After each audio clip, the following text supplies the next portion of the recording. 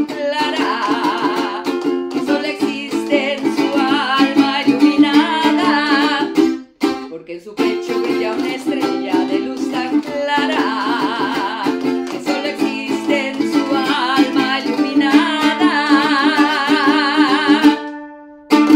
Bienvenidos a Ernesto Gonzalez Award Celebration. Enjoy the show.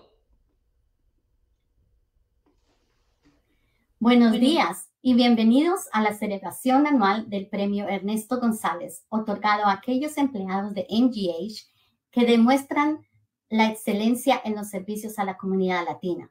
Hemos preparado un evento especial para que todos lo disfruten. Good morning and welcome to the annual celebration of the Ernesto González Award, given to those employees at MGH who demonstrate excellence in services and the Latino community. We have prepared this event for everyone's enjoyment. Mi nombre es Sandra Ordóñez, represento el Comité de Iniciativas Latinas y soy la administradora del programa del Centro para la Diversidad y la Inclusión. My name is Sandra Ordóñez, and I represent the Committee for Latino Initiatives, and I am the Program Manager at the Center for Diversity and Inclusion. Este evento es parte de la celebración del Mes de la Herencia Latina, cuyo tema este año es Unidos, Inclusión para una Nación más fuerte. Este tema se demuestra cada día, ya que los latinos somos una de las comunidades más activas e influyentes de los Estados Unidos. Nuestras fuertes aportaciones a la economía y nuestra gran diversidad cultural, llena de coloridas tradiciones, hacen que tengamos grandes motivos para estar orgullosos, especialmente hoy, que celebramos a los empleados de MGH que con su trabajo y esfuerzo proveen un excelente servicio a la comunidad latina en sus comunidades y en MGH. This event is part of the celebration of the Latin Hispanic Heritage Month, whose theme this year is United Inclusivity for a Stronger Nation. This theme is demonstrated every day because Latinos are one of the most active and influential communities in the United States. Our strong contributions to the economy and our great cultural diversity, full of colorful traditions, give us many reasons to be proud. And we are proud, especially today, that we celebrate the MGH employees who their work and effort provide excellent service to the Hispanic community in their communities and MGH. Los invito a disfrutar de esta ceremonia y ahora es un privilegio y honor para mí introducir al Dr. David Brown, presidente de MGH. I invite you to enjoy this ceremony. And now it's my privilege and honor to introduce Dr. David Brown, President of MGH. Good morning. I'm David Brown, the President of Massachusetts General Hospital. It's a pleasure to be with you here today. We come together to, of course, celebrate this year's Ernesto Gonzalez Award, which will be given out later in the presentation, but also to recognize Hispanic Heritage Month and the countless contributions that Latinos have made in our hospital, in our neighborhoods, and throughout the nation. Many of our own staff have dedicated their lives to bettering the lives of others, right here at MGH and across their communities. We are lucky to have these selfless individuals who never hesitate to reach out to help others, who embrace each other's differences, knowing that it will only make us stronger as a healthcare institution, and who help strengthen and improve the health and well-being of our communities. One of these incredible individuals is, of course, Ernesto Gonzalez, whose name graces our annual award recognizing an MGHer's outstanding contributions to the Hispanic community. Ernesto has been an integral part of the MGH for the past 4 decades and has paved the way for other Latinos to not only follow their dreams and achieve their goals, but also, and as importantly, to help others do the same. Another MGHer who embodies this dedication and commitment to others is someone that I have the privilege of introducing today, our keynote speaker, Dr. Margarita Alegria. As chief of the Disparities Research Unit in the Mongan Institute at MGH, Dr. Alegria runs cutting-edge research projects to improve the care and and well-being of our diverse patient populations with the goal of eliminating all healthcare disparities. She is also the Harry G. Leonard Jr. and Lucille F. Sear Leonard Endowed MGH Research Institute Chair and a professor in the departments of medicine and psychiatry at Harvard Medical School. Thank you, Maggie, for all that you do for the equity and inclusion of all our patients. I look forward to your presentation. I would also like to thank everyone for attending today's celebration and for being part of this month's festivities. Thank you so much, Dr. Brown. That was such a nice introduction. So I'm honored to initiate the celebrations for the MGH Ernesto Gonzalez Award. This award recognizes the importance of people that dedicate their heart and souls to providing the best possible care to Latino, Hispanic communities and patients. Our honorees today are MGH staff emblematic of Dr. Ernesto Gonzalez's legacy. He's an MGH dermatologist who for 40 plus years became the finest ambassador of our service to Latino, Hispanic patients. His widespread reputation for attending Latino, Hispanic patients with humility, empathy, and devotion became legendary. My brief remarks say how meaningful and significant this award is. I'm going to use a few slides just to emphasize why it is so important in the world that we're living in, with understretched staff, busy healthcare, and lots of staff demands. This MGH staff might be invisible to many, but to Latino patients, they are the guardians of their health, the ones that care. Latino, Hispanic patients come with great uncertainty to the medical appointments about how they will be treated, whether they will be understood, and if their complaints will be taken seriously. Their past experiences in other settings could have confronted them with racism, dismissiveness, and poor care. Immigrant Latinos, Hispanic, fear disclosure of who they are or of their information. They worry they might be interpreted as dumb or illiterate if their pronunciation is not right or if they do not recognize the terminology. Frightful to ask. I've been working with Latino populations for much of my life, being a Latina Hispanic myself. I want to start showing you the terms Latino Hispanic that get used interchangeably, but they are not. Hispanic refers to language. Hispanics, if you and your ancestry come from a place that speaks Spanish. However, Latino, Latina, refers to geography. It's really referring specifically to Latin America, to people from the Caribbean, to people from South America and Central America. And if you can see here in the slides, it includes some and excludes other, which is important. So when we talked about Latino, Latina, Hispanic, or from Latin America, we're talking about different people, but they're all the same, all feeling part of a cohesive culture together that binds them and bonds them into one. While the Latino population has been growing, they are likely to confront many obstacles in the healthcare system. Issues that have to do with racial, ethnic discrimination, issues that have to do with intergenerational conflict between the first generation of parents and the cultural values of US-born children and family members. They also deal with unfair treatment and negative neighborhood and social interactions. In a study by the Pew Foundation, a third of Latinos said that they have to speak up to get proper care.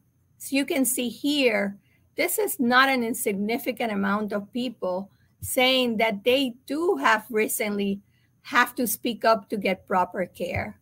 And this is an area that we could do way better. Unfortunately, 20% of Latinos in the general population still say they have been discriminated against in their medical care. If they're women, it goes all the way to 25%. And a third of Latinos also have been identified as having limited English proficiency, many of them without Spanish speakers to offer them care. So I think this is really challenges for our providers, and the group here has addressed them beautifully. We even know that these problems are not only for clinical care, but are also for research. In medical research, 57% of Latinos consider medical research misconduct as a moderately big problem. 57% of Latinos compared to 48% of whites. So this is critical to acknowledge that in medical research, there's mistrust in Hispanic populations. Regrettably, many Latinos, as a result, do not get included in research, and we miss out on being able to represent them in studies and learn how to help them with innovative treatments.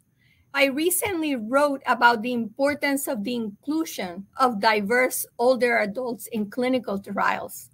This is a population that we need to treat better and to modify our recruitment and retention strategies to make sure that we include them in our trials.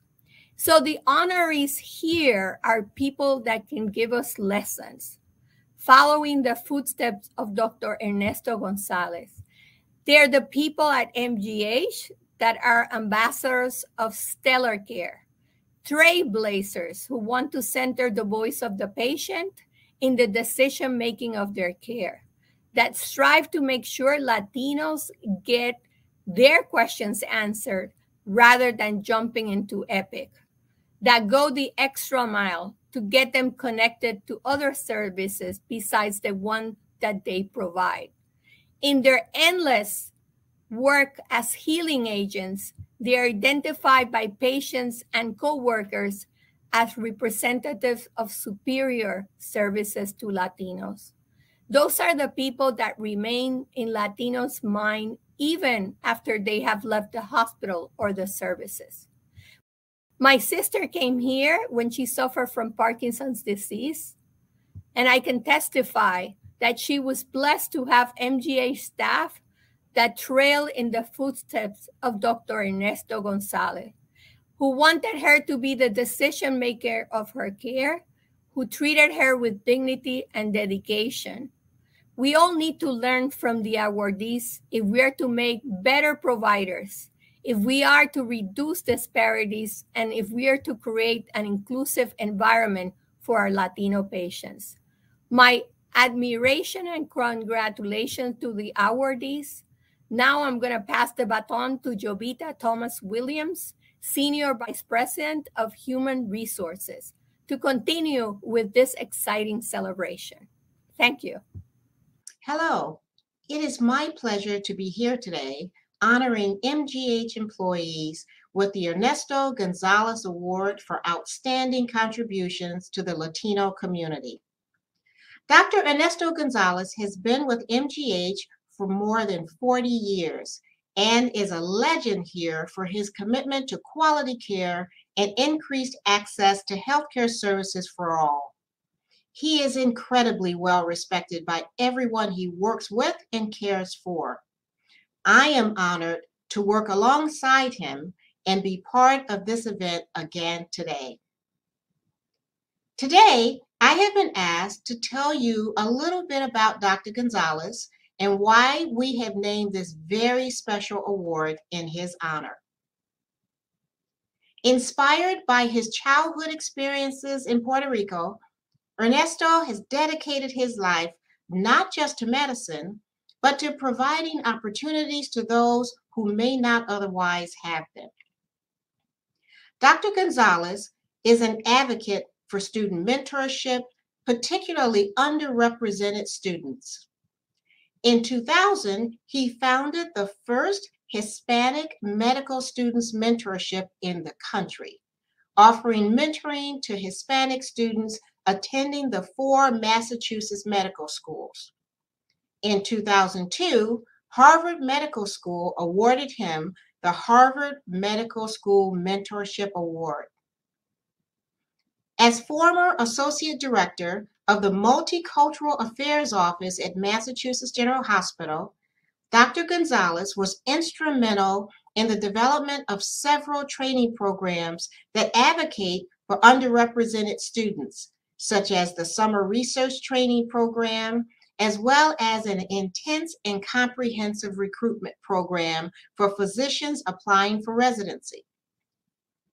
The office also established a Minority Faculty Development Fellowship for residents and fellows designed to assist in the retention of underrepresented physicians. Outside of his work at MGH and Harvard Medical School, where he is a professor of medicine, Dr. Gonzalez is recognized as a true humanitarian.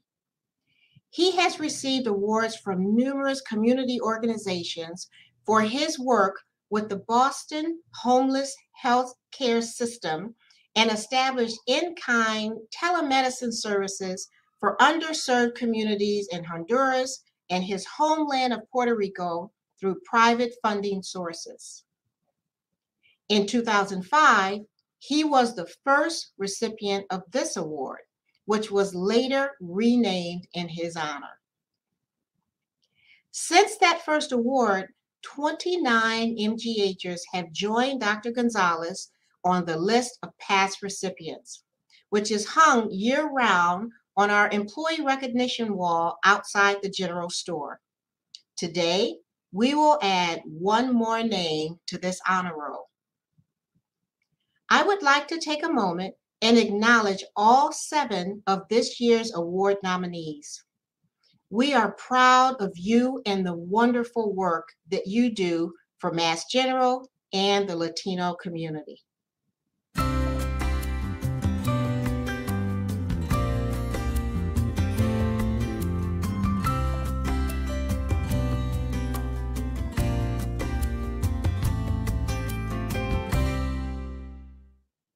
Congratulations to all of you. Before we hear from Dr. Gonzalez and introduce our 2022 award winner, let's enjoy some more music from Veronica Robles. Ay, al son de los tambores, esa negra se amaña, al sonar de la caña, va brindando sus amores, es la negra soledad, la que goza mi cumbia, esa negra sabe mucho que caramba, con su pollera colora, por eso le digo negrita linda, ven pa' acá, con su pollera colora, ay como sandunguea, esa negrita soledad. Como ella baila pa' gozar, con su pollera colora, ajá, ajá, mi negra linda soledad, con su pollera colora.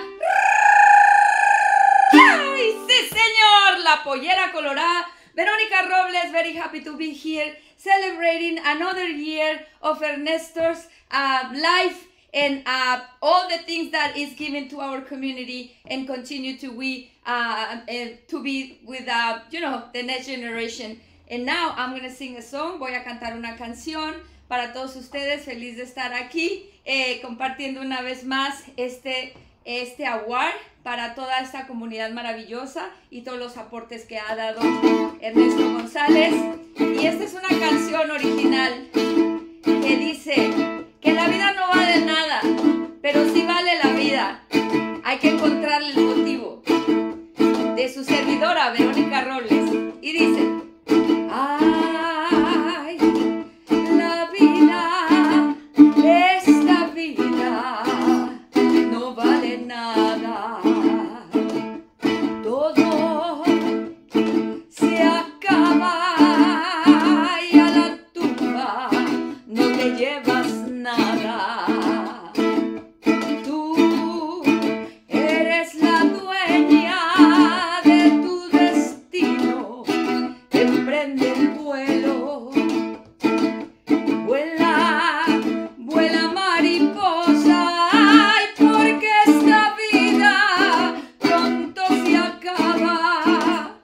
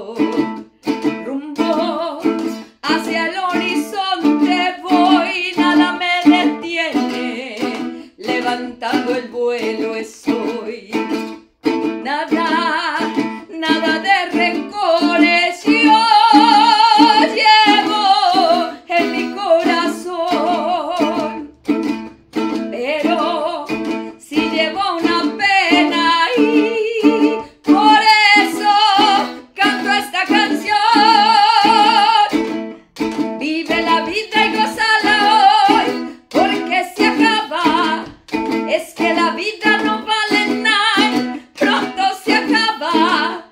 Vive la vida y gózala hoy, porque se acaba.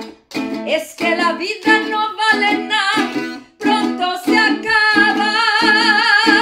Me voy para el norte y no miro para atrás, voy mirando al horizonte. Emprendo el vuelo, me dejo llevar, porque la vida se acaba. No vale nada la vida, no, por eso vive el momento. Rompe cadenas, no mires atrás, porque la vida se acaba. Se acaba, se acaba, la vida se va, pronto se acaba. No vale, no vale la vida, no, no vale nada. Se acaba, la vida se va, pronto se acaba. No vale, no vale la vida, no, no vale nada. Continuamos. Now, it is my pleasure to introduce the namesake of this award, Dr. Ernesto Gonzalez, who will say a few words and introduce us to this year's winner. Dr. Gonzalez? Thank you, Jovita. Good morning and welcome to our virtual audiences to the Ernesto Gonzalez Award Ceremony. I would like to acknowledge the previous speakers, Dr. David Brown, President of the MGH, Margarita Alegría, Director of the Disparities Research Unit, and Jovita Thomas Williams, Senior Vice President of Human Resources. Furthermore, I would like to thank Sandra Ordóñez Peña for her welcoming remarks in representation of the Committee on Hispanic Initiatives. Your deep commitment and efforts to enrich and sustain this celebration is much appreciated. As the first incumbent of this award back in 2005, I have taken the prerogative, in addition to presenting this award to the 2022 deserving winner, to use it as a pulpit to recognize other important honors bestowed this year. Accomplishments need to be recognized and the news amplified to ensure that the information reaches large audiences. While I'll indulge in this preamble, I am cognizant of time constraints of my presentation and the priority of the task at hand for today. Firstly, Dr. Joseph Betancourt has been named the first incumbent of the Sumner M. Redstone Endowed Chair in Health Equality. This is a well-deserved recognition for his tireless work to ensure that all underserved communities receive the respect and benefits of equal care for all. Mr. Redstone was a billionaire philanthropist, benefactor of the MGA charity, and a prominent figure as the CEO of Viacom, a movies and communications emporium based in Hollywood. Congratulations to Joe as he continues his laudable efforts of community service and his vertiginous rise in the MGH governance. Similarly, Carmen Vega Baracowitz has received an endowed fund from the trustees as a scholar in speech, language, and swallowing disorders. Carmen has been a champion of many deeds with her dedication to people in need at the MGH and beyond. She is highly recognized and respected in our Hispanic community for her multitasking and spiritual convictions.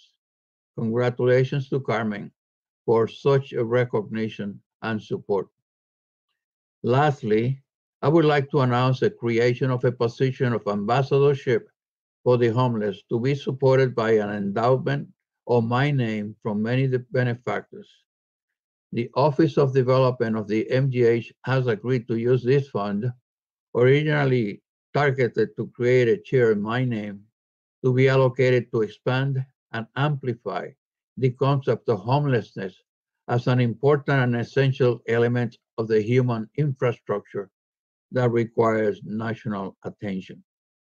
This position of creativity and advocacy will organize best practices of homeless programs through the nation to establish a national paradigm to eventually be supported by the federal government. As in previous years, the selection among these 7 candidates was intense, as the members of the selection committee reviewed the impressive qualifications of each individual. Many of the performances were transcendental during the ravaging pandemic disaster, and we should be reassured to know that the goodwill and strength of the spirit of all nominees was palpable. Congratulations to all nominees. The winner of this year was endorsed by several letters from her colleagues and peers. She is described, and I quote, as the kindest, most compassionate, most dedicated physician. She's also described as an epitome of compassion, advocacy, and leadership, also as a source of inspiration for her patients. She's recognized nationally and internationally for her quest to help the Hispanic community among people in need in her country of Peru, as well as other Latin American countries and in the Boston community. Her roles as a communicator, translator, provider, and healer were magnified during the recent epidemic, where she displayed in earnest her social responsibility and personal attributes of humanity. I had become acquainted with this year's winner when she worked as a fellow with the late Dr. Paul Farmer in countries ravaged by the White Plague, tuberculosis, and the management of resistant variants. I followed her work and commitment since then and concur that she is an outstanding physician with a humane soul and deserves this recognition. Congratulations to the year's recipient of the Ernesto Gonzalez Award. She is a physician in the Department of Medicine and distinguished member of the Infectious Disease Unit of the MGH. Dr. Rocio Hurtado is the winner. Rocio, you are indeed an inspiration to all of us. It is my pleasure to present you with this award. Thank you, Dr. Gonzalez. Thank you to the Office of Multicultural Affairs, to the Mass General. A warm thanks. I have been a deep admirer of Dr. Gonzalez. I actually met him in 1995 when I was interviewing to join the internal medicine residency, and have admired him ever since. We've even shared patients over the years. His example, his warmth, is a true embodiment of a healer, and he transcends the medical model. He treats people as human beings regardless of our circumstances and our walks of life. Thank you, Dr. Gonzalez, for being that example to so many in the Latino community. I have several people I would like to thank. First and foremost, my family from Lima, Peru. My parents, Pedro and Julio Hurtado, and my 2 sisters, Iris Sofia and Ana Lucia. If it weren't for my parents, when I was 19, I would never even have considered a career in medicine. And I am deeply grateful for all the sacrifices they have made. My grandparents, 3 of them in heaven, and I still am incredibly fortunate to have a 104-year-old abuelito, a former Peruvian shepherd in the highlands of my country, an example of diligence and perseverance. To my husband, David, whose dry British sense of humor has kept me afloat. And despite our different cultural backgrounds, he has always been appreciative of the world I have come from, and who's been tireless in running our family. And his sacrifice has allowed and made it possible for me to be a mother while still being a physician. To the light of my life, my 2 beautiful twins, Mercedes and Theo, and to Tia Jean and Tio Don, who made our family a reality. I would also like to thank my dear friend Francisco Marti, a true Latin physician hero, also an infectious disease physician who died a year ago, and early in the COVID pandemic saved the lives of so many, including in our Latino community, by making the antiviral remdesivir available in those dark days of COVID when there was no treatment available otherwise. I would like to thank my mentors, Dr. Vasquez, Dr. Ryan, Dr. Calderwood at this hospital, Dr. Ann Goldfeld, Dr. Paul Farmer, who was the inspiration for me to become a TB doctor many years ago. They taught me about medicine, about what is possible, even when resources are scarce, and to always keep the will and the sense of mission alive. A deep, deep thanks to my fellows, my trainees, many of them now colleagues, my nursing team, my administrative team. I will say that fellows and residents are what, what the spirit of this hospital, and I'm incredibly grateful to have worked with many generations.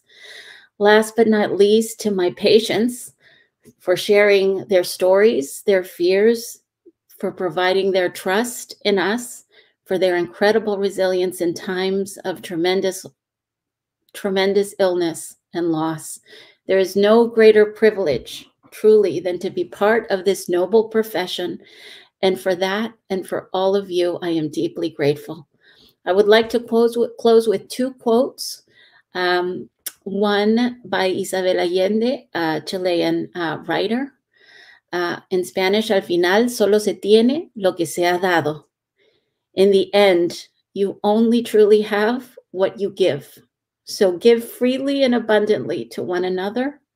And to another quote, and this is my last, from Archbishop Desmond Tutu.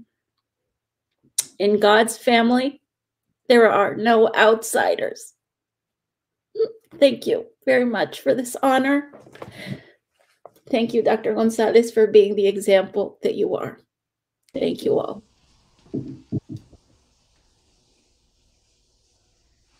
Felicidades, Rocío, por ese maravilloso reconocimiento. Gracias por haberme tenido aquí. Con esto para Puerto Rico y el mundo. En mi viejo San Juan, cuántos sueños forjé en mis noches de infancia. Mi primera ilusión y mis cuitas de amor son recuerdos del alma. Una tarde me fui a una extraña nación, pues lo quiso el destino. Pero mi corazón se quedó frente al mar en mi viejo San Juan. Adiós, adiós, adiós, Borinquen querida, tierra de mi amor. Adiós, adiós, adiós, mi diosa del mar, mi reina del palmar. Me voy, pero un día volveré a buscar mi querer, a soñar otra vez en mi viejo San Juan. Gracias a todos aquellos cuidadores de vida por darnos la oportunidad de volver a vivir y sobrevivir. Pero el tiempo pasó y el destino borró mi terrible nostalgia. Y no pude volver al San Juan que yo amé, pedacito de patria. Mi cabello blanqueó y mi vida se va, hoy la muerte me llama. Y no quiero morir alejada de ti, Puerto Rico del alma. Adiós, adiós, adiós, Borinquen querida, tierra de mi amor.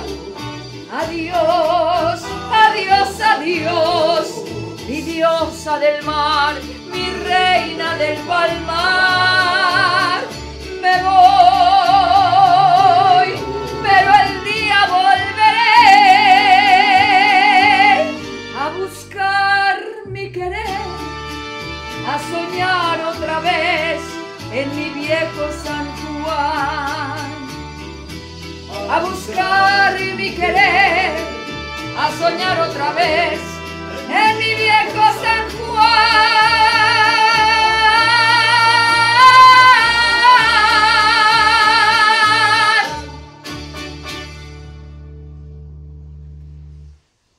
Ahora, felicitemos a la doctora Rocío Hurtado y a todos los nominados de este año.